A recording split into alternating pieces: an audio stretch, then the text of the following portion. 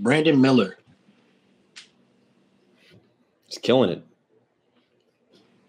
I was on mute. My bad.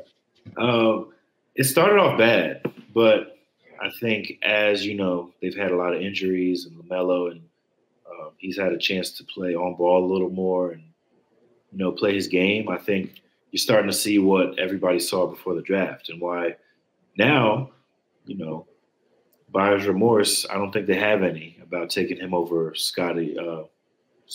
Scotty. Might as well change it to Scotty. I don't know who Scoot is. So yeah, I'd give him like an A. I'll give him an A. Looking at him, especially the last 10, 15 games with LaMelo being in and out the lineup, this might be controversial, but Charlotte Hornets is Brandon Miller's team. It's Brandon Miller's team, and you're seeing the shades of what is the ceiling for Brandon Miller, which could be Paul George. You're seeing that, and he's consistent. He's there. He shows up. He's playing both sides of the ball, unlike LaMelo. Mm-hmm.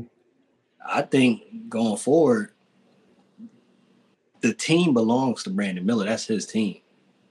LaMelo will have to get in line. I think you're right. Because I think that Brandon Miller is showing that he's a winner.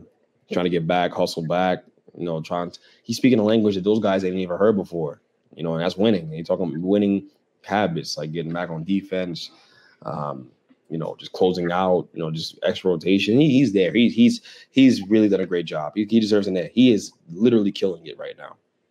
He's killing it.